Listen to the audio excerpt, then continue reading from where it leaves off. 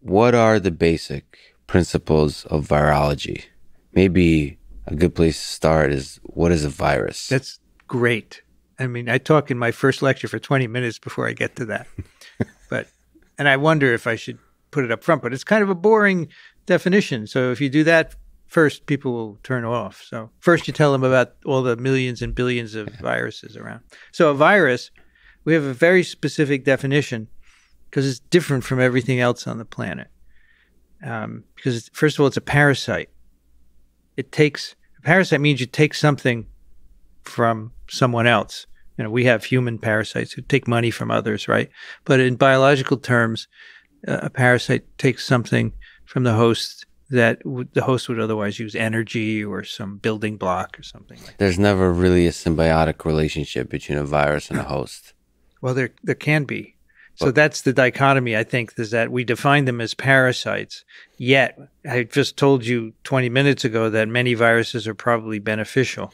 So I think what it means is at some point, we're going to have to change our definition, right? Because after all, definitions we make are just constructs that make it easier for us to study, that not necessarily represent what's right.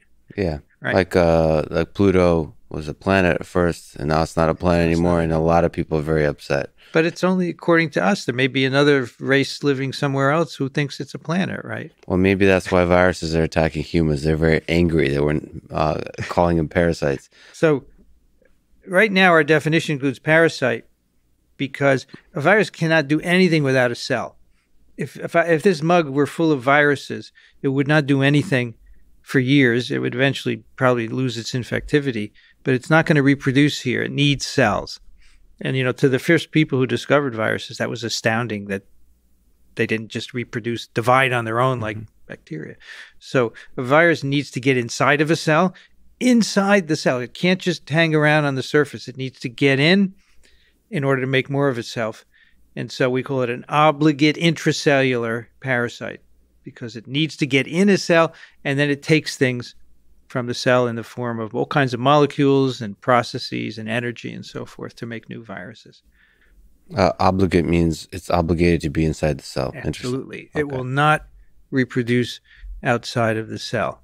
So this mug of viruses can in no way be living, in my opinion. However, once it gets inside of a cell, now the cell is a virus-infected cell. It's alive. So a virus, in my view, has two phases, right? It's this non-living particulate phase that everyone is used to. I'll send you need a virus for your table. I'll send you a nice model. I think it would look good here. Yes, definitely. You know, to go with all this other stuff. Yeah. Well, these are all mechanical. There's no biology here. So you wouldn't want a virus here? No, I'd want a virus, of course. I'll send you one, and then I would love that. You can look at it. Because now that we have the three-dimensional structures solved by structural biologists, we take the coordinates and we put it in a 3D printer, and you can make amazing models, right? Of any virus. And so there's a huge variety of viruses. That we know of, yeah, which is only a fraction of what's out there. What's the categories? So there's RNA, there's DNA viruses. What are those? What's DNA and RNA? Two broad categorizations. RNA and these are genetic material. Can be two different chemicals. So RNA, everything else on the planet besides viruses is all DNA-based. You and I are DNA-based. Everything on the planet today is DNA-based, except some viruses are RNA-based. And that's because, as I mentioned earlier, the first life that arose on the planet was RNA-based. Yeah, so these are like old school viruses. These are old school. These are what we call relics, yeah. They're relics, and this has got a name. It's called the RNA world, which I think is great. Is it big still, or are the relics dying out? Oh, no, the relics, in my opinion, are the most successful viruses, the RNA viruses. And SARS-CoV-2 is an RNA virus. We can talk about why they're so successful. But you have, broadly speaking, viruses with RNA genetic information, which are relics. Of course, they're contemporary. They have adapted to the modern world and the modern organisms living in it. And then we have DNA-based viruses, which are extremely conservative and slow. They're very successful. You know, everyone has a herpes virus infection, but they don't get the news like the RNA viruses do. The HIVs and the influenza viruses and the SARS coronaviruses, they get all the press, and they're RNA-based because RNA lets you change more so than DNA. So they evolve much faster, the RNA viruses. Much faster. And in fact, when I have a lecture on evolution, I don't know if you've listened to that one. You should. I think it's really interesting.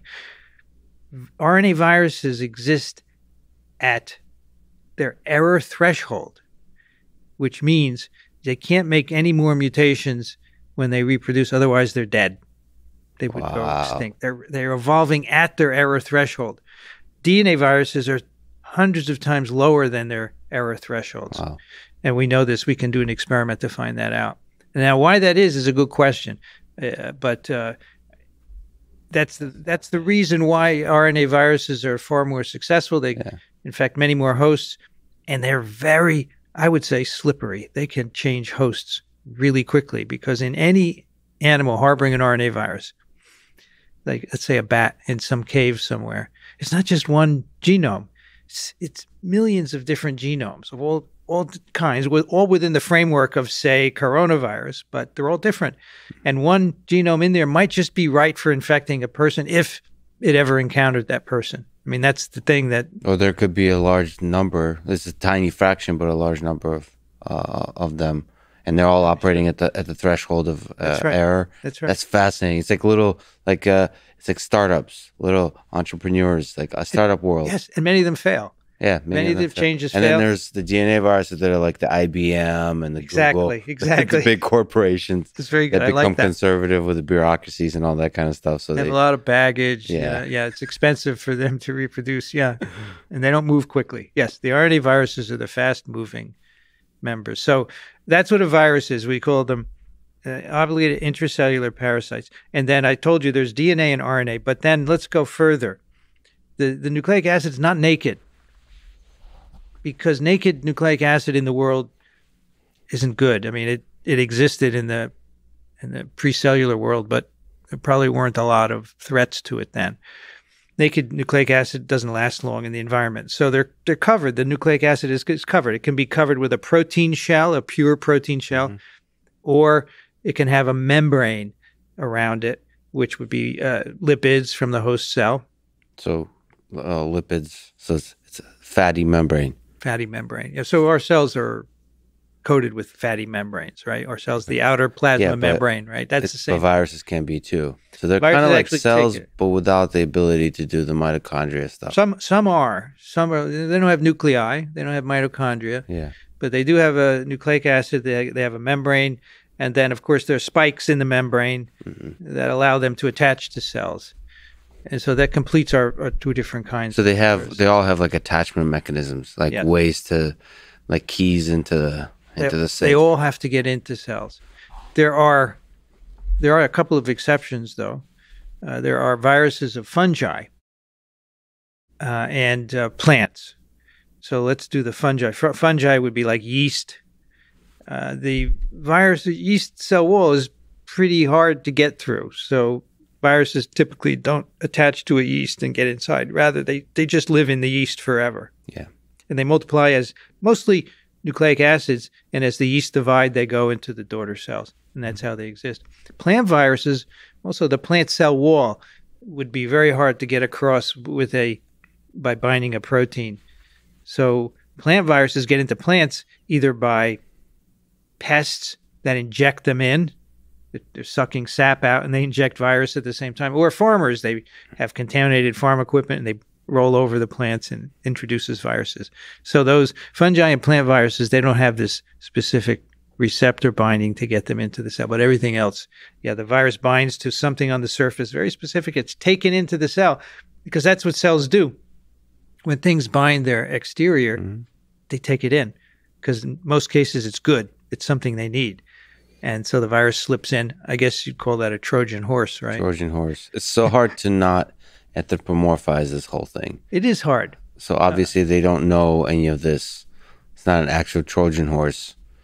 So they're not getting actually tricked in the way humans trick each other.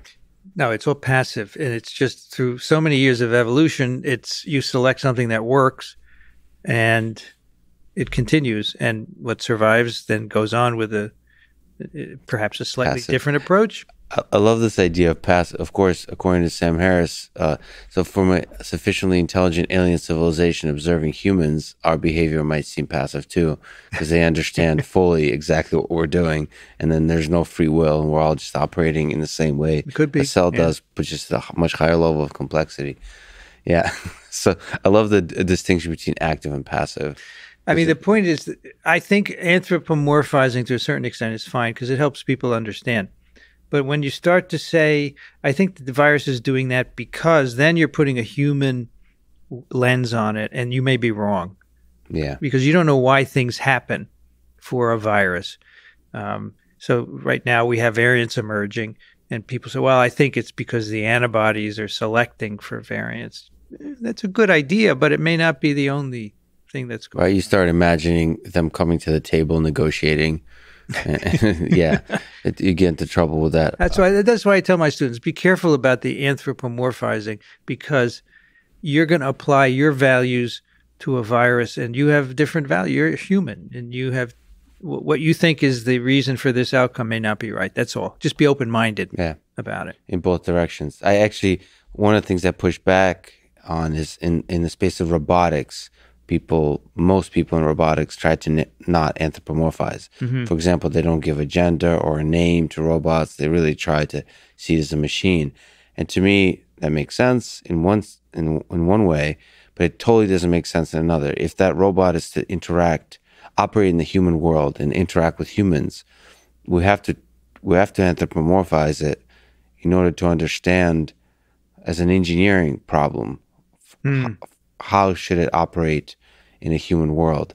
Now, the difference with viruses, the scale of operation, it doesn't make sense to treat them as human-like, because the scale of operation is much smaller. But with robots, you're in the same time scale, the same spatial scale. And of course, in the movies, they always give them names and personalities. Right? Yeah. Well, yeah, but that's my argument, is we should do the same when you're trying to solve the engineering problem of robotics too. It's not just for the movies.